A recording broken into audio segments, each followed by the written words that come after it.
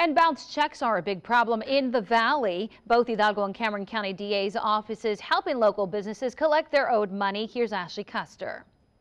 Zamora's is an established family restaurant frequented by many locals in McAllen.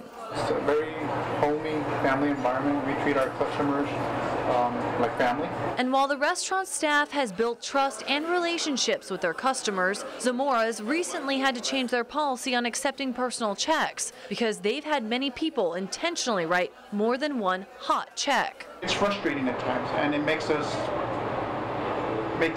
feel like we're fools because it happened, and especially on this one that I'm talking about, because it was 3 checks.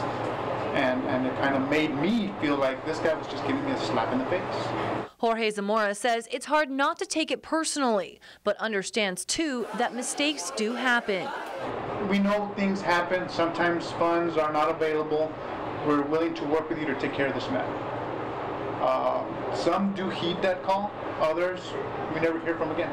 So much so that Zamora's will even mail a personal letter to notify you of an outstanding balance. Writing hot checks directly impacts local businesses, and it's why the district attorney's office takes these cases very seriously. In fact, he has a special division dedicated to investigating and collections, something Zamora is grateful for. On Wednesday, he received money from the county for a bounce check dating back to April. When I got this, I was like, are you serious?